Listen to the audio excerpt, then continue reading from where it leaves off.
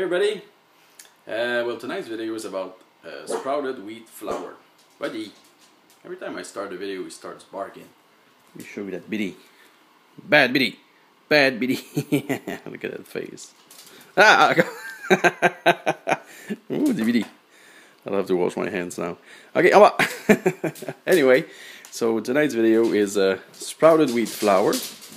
Now he's gonna go get some toys now. Anyway, basically I took some wheat, some organic wheat that I bought at the my local I guess health store. Basically I filled the jar this high. It was a bit much, but it was the first time I sprout wheat, so I didn't know it was gonna, I guess, pop up like that. Because the wheat absorbed the water, I left it in water for around of at least 12 hours. So the wheat was engorged with water, and I rinsed it, and then I left it for 3 days. But every morning and night I rinsed it.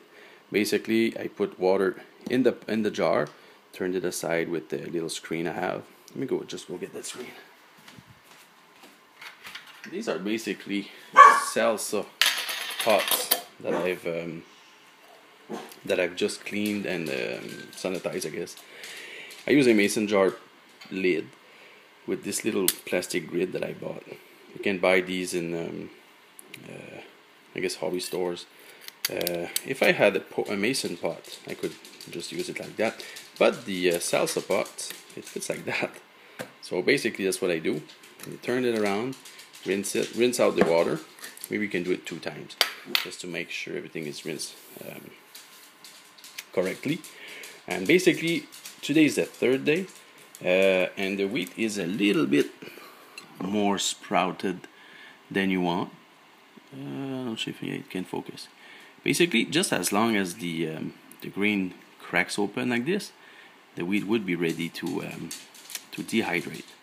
This is a little bit more, but you know, I was working today, so I couldn't film the video. So basically 2 to 3 days your wheat is going to be ready, and if you rinse it every night and every morning, there shouldn't be a problem with like fungus or something.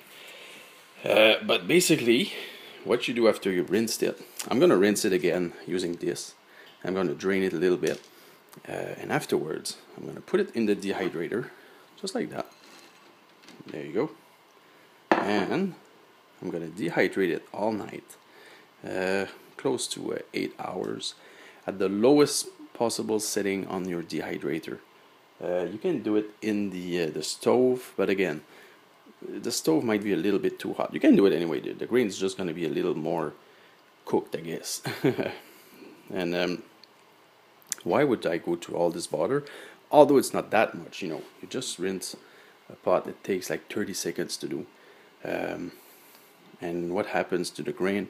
Of course, the chemical stuff inside of it, I guess, changes, and it happens that the gluten content of the grain is gonna go way down. There's even been some people with the gluten intolerance that have been eating this and with no problem. So I'm gonna try that. I don't have exactly gluten problem. So the reason I'm sprouting this, of course, is just because I'm curious. I want to see how it tastes, and also it's the nutrients content, I guess, goes way up when you when you sprout it. I have to catch my breath. Usually I don't talk this long in my videos. Anyway, you know, the nutrients go up. It's easier to digest, and it's also easier for the body to, I guess, to use up those new nutrients. Basically, I'm probably not gonna be making bread with this, but I will probably just use it like in recipes and stuff. So yeah, now I'm gonna load up the dehydrator, and I guess we'll see you tomorrow morning. Alright, so we are the morning after. Basically, the grain is all dried up. Worked out very well. It's really crunchy, and let me just zoom. I think you can still see some of those little roots on there. Anyway, and what I did, I let it cool off. Then you can store it in a mason jar just like that. I'm gonna put this in the fridge, and when I do recipes that need the flour, I'm just gonna pop in like a few tablespoons in my little mill.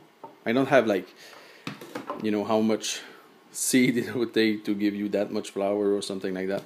I'm just gonna eyeball it. You know, if it takes about 2 tablespoons, I'll add just a little bit more. Usually it does the trick. Anyway, this is just a spice mill. I use it to grind coffee also. I have another one for coffee. It works great. It's not as good as a flour mill, of course, because this eats up the flour after a while. But you know, you can get pretty good result. It's not as I guess floury as you know, store-bought flour, but it would make a great artisan bread. You know, you could you'd still see like some mini chunks of the grain. Anyway, where was I going with this? Oh yeah, so I'm gonna be using this in recipes, mainly like the first one that comes to mind is a chickpea recipe that I'm working on. Basically, it's like chickpea patties or chickpea nuggets. I tried a few internet recipes and it didn't work out that well. So you know, after a while, I've decided to mix up a few recipes and create my own. And yeah, I'm getting pretty good to some. I'm going to towards something really good. So anyway, I use some flour in them. So I'm going to be using that flour, and hopefully it will enhance the taste a little bit. So anyway, this is basically it for the for the sprouted grain flour. As you can see, beautiful shot. It's really not that much trouble, you know, with the rinsing every morning for what, 3 days max. It took me not even 2 to 3 minutes the whole time, plus the dehydrating. Well, that all happened by itself while I slept. So yeah, you know, it does look like a lot of trouble when you think about it.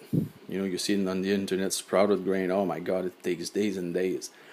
Little planning. If you're used to sprouting your seeds or using your dehydrator, it's basically no biggie, you know. It didn't even take me like, I don't know, not even 5 minutes of real time to get to all this. So yeah, it's really no trouble. And you know, you can buy big sack of those grains at the just get something at the local health food store, I guess. And you know, you could germinate them using a big pot like this. Nah, maybe too much. Anyway, well, who knows? Maybe I'll start making bread with these. Like I said, it's not that much trouble. You just have to, you know, do it. So anyway, do it. See you later, guys. Oh yeah, and you can hope for more cooking videos, I guess, now. See ya.